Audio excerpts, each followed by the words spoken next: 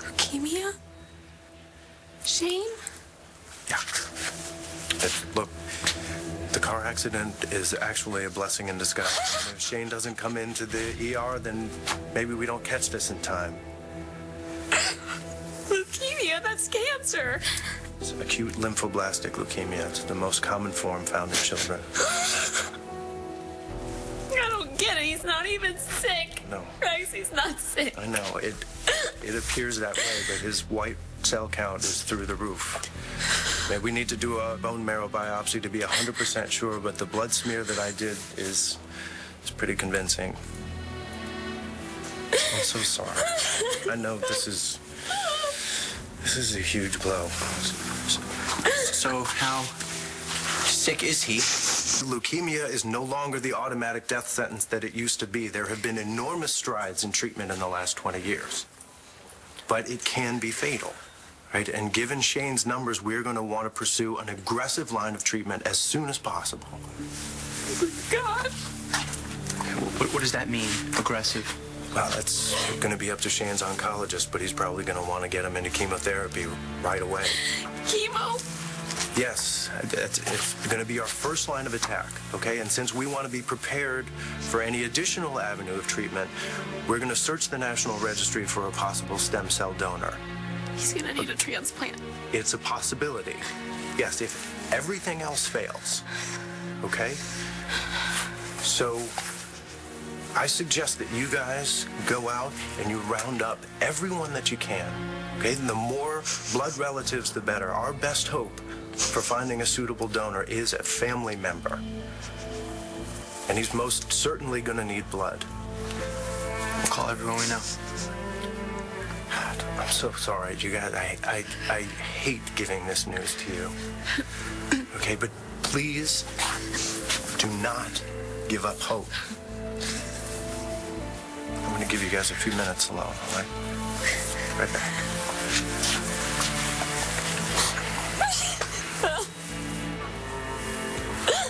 I can't lose my baby. We won't. I won't let that happen.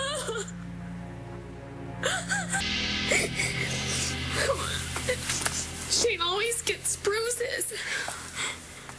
I just think he's a kid. It's normal wear and tear. What am I gonna do? Miss work? Skip a payment on the electric so I can run him to the doctor every time he has a bruise? Okay, we'll figure this out. Oh, he's been having such a hard time getting out of the bed lately, and I thought it was just because he wanted to skip school. You can't blame yourself. Sure I can. How long has he had this? Leukemia. Freaking leukemia. God, how did I miss it? What kind of mother does this make me? Cheech. Oh my God, it couldn't have just been the asthma. No, that would have been too easy.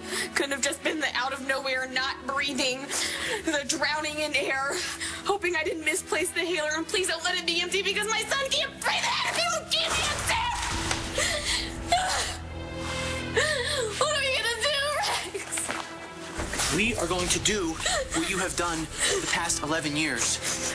We're going to roll with this punch. We're going to get back up and we're going to beat it. Okay.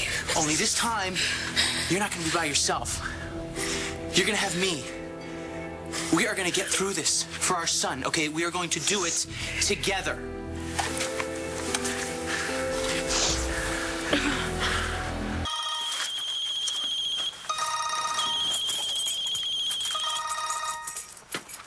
Hello, Gigi? I need to see you, Stace. Hey, Mom. Mom? Ooh, you must be up to something. Let me guess, you found out Rex is a lying skirt chaser and now you want your little sister back. But guess what? That's not gonna... It's not about Rex. It's not about you. It's not about me. What is it, Rexy? It's Shane.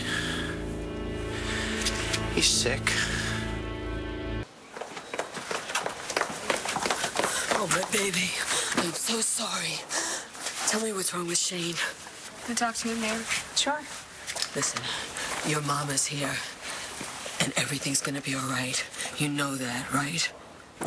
Yeah. Yeah, we're totally gonna get through this. Thing is, I'm gonna need your help. I have to ask you a favor. And I realize you have every right to tell me to go to hell after I kicked you out this morning, but I'm hoping you won't hold that against Shane. What's going on? My kid is sick. He might need a bone marrow transplant, and for all we know, you could be a match, so I'm just asking you if you could please... Done.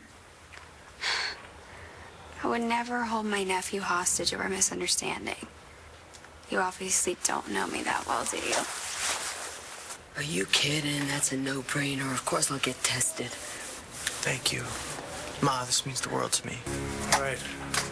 Arrange for the lab to take your samples. This is all happening so fast. Yeah, it has to. All right, I'll let you know if one of you is a suitable donor. The minute you know, okay? Yeah, absolutely. The minute I know. What are the odds, Michael?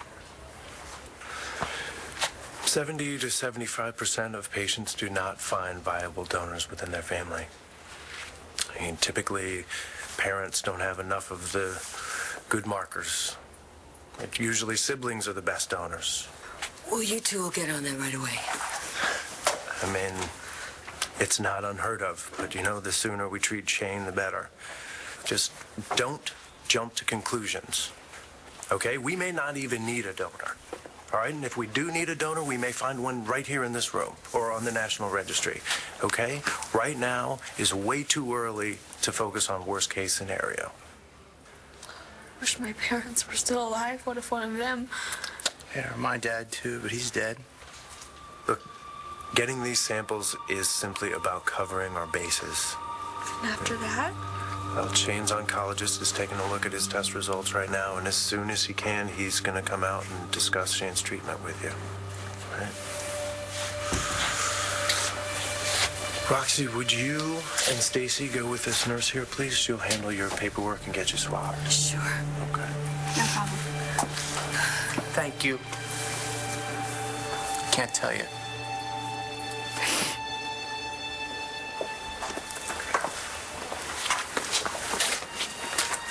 I want you to bring Shane in. Today? Yeah. I told you we can't afford to waste any time. How are we gonna tell him? You're up next. Hold it a second, Miss Ratched. Would you say goodbye to Rex and Gigi for me? You don't want to... No, listen, it's very important. I gotta go someplace, and I just don't want to leave him hanging, okay? It's important. Just do it, okay? And then we'll be square.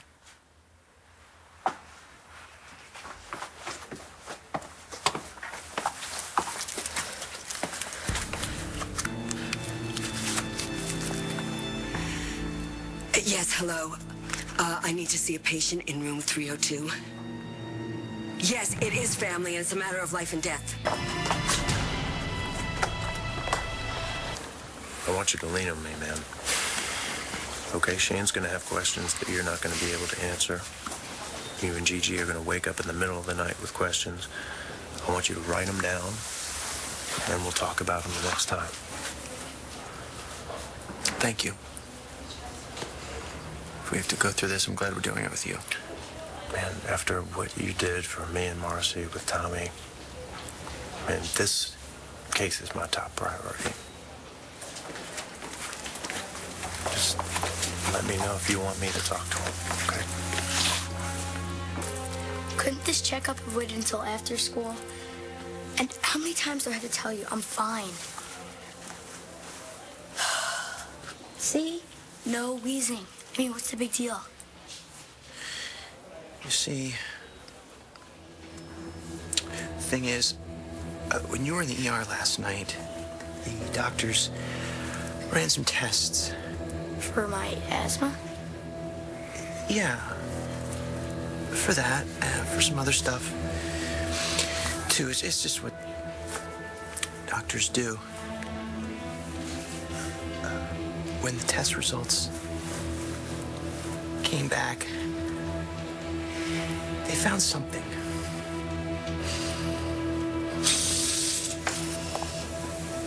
It's our grandson.